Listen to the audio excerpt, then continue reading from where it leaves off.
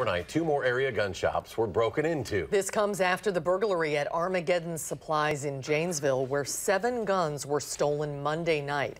Police say this time 17 firearms were stolen from Max Creek Outdoors in Oregon around 3:30 this morning. A silencer and cash was also taken. A couple hours before that, thieves broke into another gun shop, CTR Firearms in Janesville.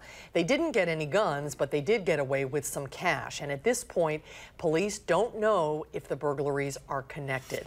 Valina Jones caught up with the owner of CTR Firearms, who explained why their guns were safe. CTR Firearms is one of 3 gun shops that have been broken into over the course of the last week, but they're the only ones where the thieves didn't get away with any guns. The owners say this room is the reason why. The damage left by the thieves, 2 broken windows and around $200 in stolen cash. But owners, Chris and Charity Injuries, says it could have been a lot worse. No access was granted whatsoever. So when the Janesville Police Department, when we opened this door, everything was still here.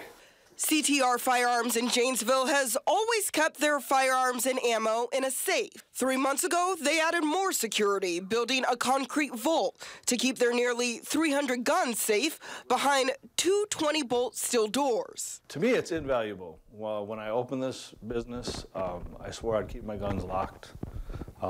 I just don't want to get a phone call saying some 6-year-old kid was shot with a firearm that was stolen from my store, period. Janesville police say security video shows 3 men in their late teens to early 20s smashing a window to get into the store.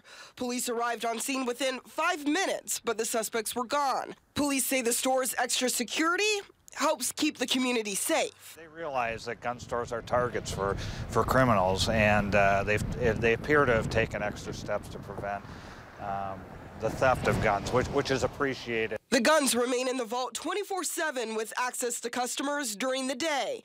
Injuries says as far as he knows, his store is one of the only ones in the nation to take these precautions and has gained national recognition from the ATF. That was Valina Jones reporting. All agencies will be meeting tomorrow to investigate if these burglaries are related. A proposal in the state legislature is hoping to address this issue. Democratic Representative Lisa Subeck of Madison proposed the bill in October. It would require gun retailers to lock up their guns in safes when their businesses are unattended. Federal rules currently only require gun shop owners to lock their store entrance doors after hours.